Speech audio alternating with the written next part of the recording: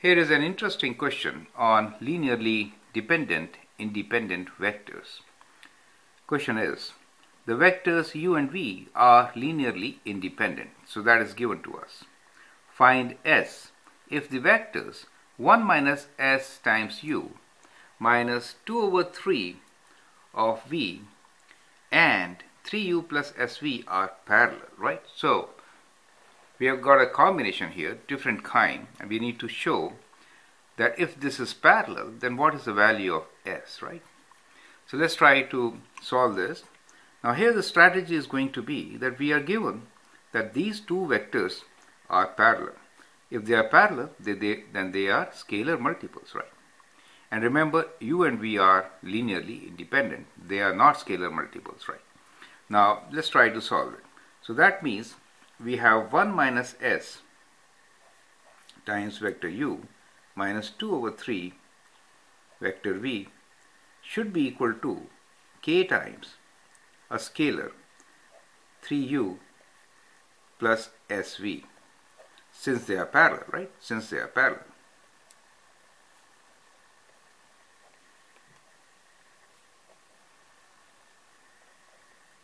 Good. Now let's solve and rearrange the terms u and v. So when we solve for this, then we get,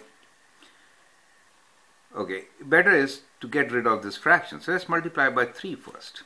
So we get 3 times, we'll write u first here, 1 minus s minus 2v equals to 3 times k times 3u plus sv. And now we can bring all the terms together on the left side. So we get 3u minus 3us minus 2v.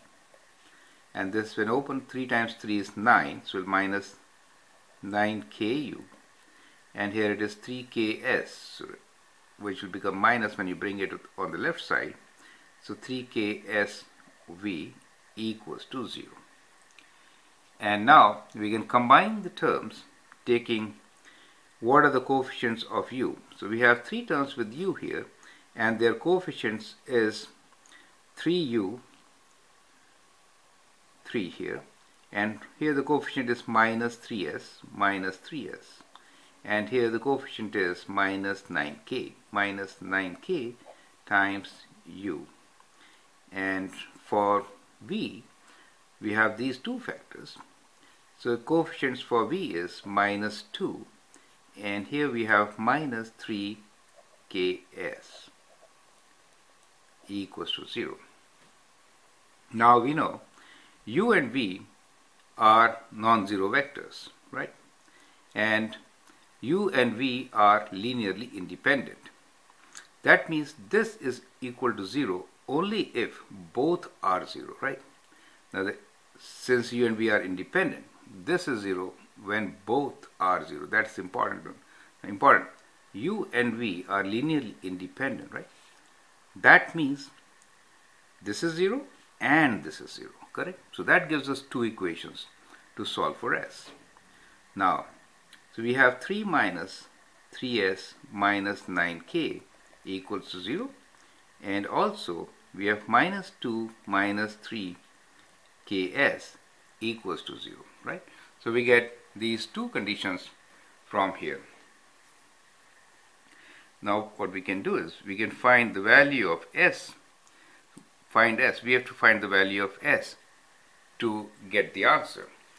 So from here we can calculate what s is. If I divide everything by 3, I get 1 minus s minus 3k equals to 0, and 3k equals to 0, and here we have minus, from here we can write 3ks equals to 2, right? We have 3ks equals to 2, and on this side we have to find the value of s. So let's write it, what is k in terms of s from here, and we can substitute in that equation. So that way we can solve it, right? So let's solve it on the right side. So what we have here is 3ks equals to 2, and from this equation we can find what k is in terms of s, and then it will be easier for us to solve. So rather we can write what 3k is, right? So we can take this term on the right side and we get 3k is actually equals to 1 minus s, right? So from here 3k is equals to, we can take it on this side and we get 1 minus s. So we are substituting this value here. So we got these two equations. So 3k can be written as 1 minus s. So we have 1 minus s times s equals to 2, and that is a quadratic equation. So we get s minus s square equals to 2. Let's bring all the terms to one side and say 0 equals to s square minus s plus 2. Now this can be factored, and we have 0 equals to s minus 2 times s plus 1, right? Now this is possible if we have value of s as equals to 2 or s is equals to minus 1.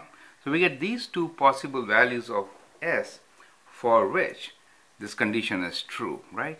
So that is our answer. Now find s if the vectors are parallel. So the s could be either 2 or s equals to minus 1. So that is the answer. The answer is that s is equals to minus 1 or 2. Correct? So that is how we can solve such problems. Thank you.